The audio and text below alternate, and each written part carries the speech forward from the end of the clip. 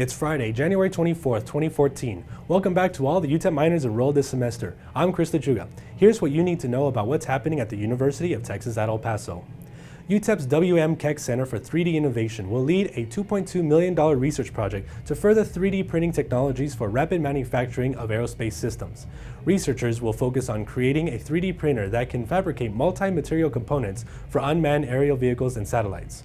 Other research partners include the University of New Mexico, Youngstown State University, the Lockheed Martin Corporation, NORTHROP GRUMMAN Corporation, rp+m Incorporated, and STRATASYS Incorporated. The grant was awarded by America Makes, the National Additive Manufacturing Innovation Institute. In 2012, President Barack Obama envisioned a network of institutes like America Makes in order to revitalize manufacturing in the United States. The nearly 3 million travelers who pass through the El Paso International Airport annually will now have the chance to check out a unique exhibit about UTEP.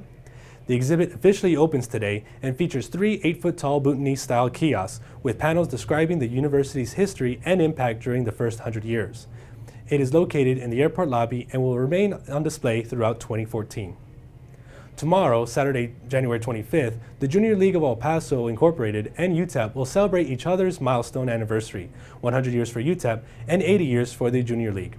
The free celebration will be a children's party from 1:30 to 3:30 p.m. at the Centennial Museum. Activities include scavenger hunts and photos with Pater P. A limited edition coloring book will be given to each child.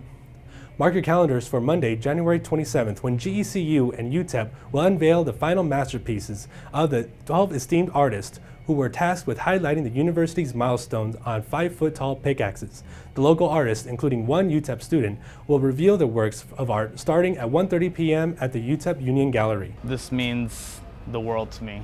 At this point in my life, it's a highlight, definitely, to be represented through UTEP, the school where I've been studying, and the fact that it's 100 years is just an honor.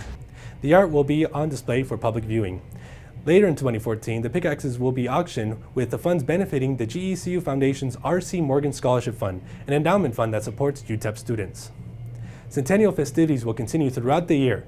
Make sure to check out UTEP100years.com for a calendar of events. We'll leave you with the university's program that commemorated Dr. Martin Luther King Jr. For more information about these and other stories, check out UTEPnews.com. I'm Chris LECHUGA. We'll see you all next Friday. Go Miners!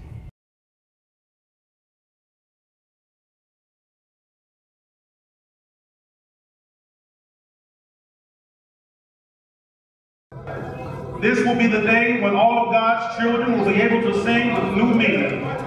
My country, 'tis of thee. Sweet land of liberty, of thee I sing. Land where my fathers died, and land of the pilgrim's pride. From every mountainside, let freedom ring. And if America is to be a great nation, this must become true. Free at last, free at last.